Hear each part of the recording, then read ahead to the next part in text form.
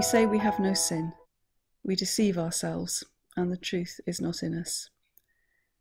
If we confess our sins, he is faithful and just to forgive us our sins and to cleanse us from all unrighteousness. As someone who was baptised as a baby and who was brought up in the Christian faith, I went to Sunday school as a child. I grew up believing without any doubts that Jesus was the saviour of the world, that Jesus died on the cross to save the world. But it was when I was a teenager that it hit home that Jesus was my saviour and that Jesus had died on the cross for my sins, that I could bring my faults and failings, my fears, my anxieties, and lay them at the foot of the cross and receive forgiveness and grace and care and hope. When I decided that I wanted to explore this Christian faith that had been given to me and to see about making it my own, I went to my local Anglican church and I went to Evensong, which I found baffling. We stood up, we sat down, we stood up again. People read bits of the Bible to us. We recited bits of the Bible. We sang bits of the Bible. Halfway through the service, somebody came and put the candles out, but then the service carried on and we had a sermon and some prayers.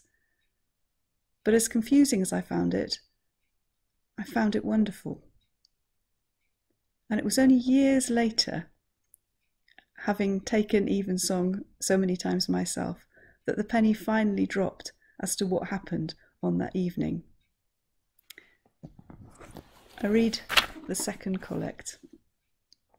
Almighty God, from whom all holy desires, all good counsels, and all just works do proceed, give unto thy servants that peace which the world cannot give, that our hearts may be set to obey thy commandments, and that being defended by thee from the fear of our enemies, we may pass our time in rest and quietness, through Jesus Christ our Lord. Amen. Because I'd gone to that service of Evensong in a bit of a turmoil, knowing that I wanted this Christian faith to be my path, knowing that it was to Jesus I looked, and to the God and Father of our Lord Jesus Christ that I turned, but not knowing how to make the pieces fit together. And as I sat in that service, a service that I found baffling, I felt the peace of God descend on me in a way I hadn't known for some months.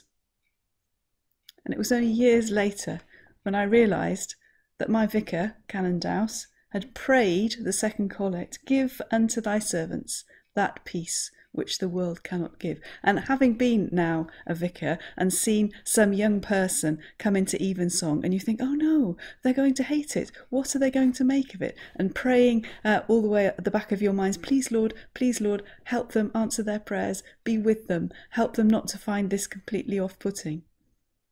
I realised that Canon Dowse must have been praying something like that as he said the office, and God took him at his word.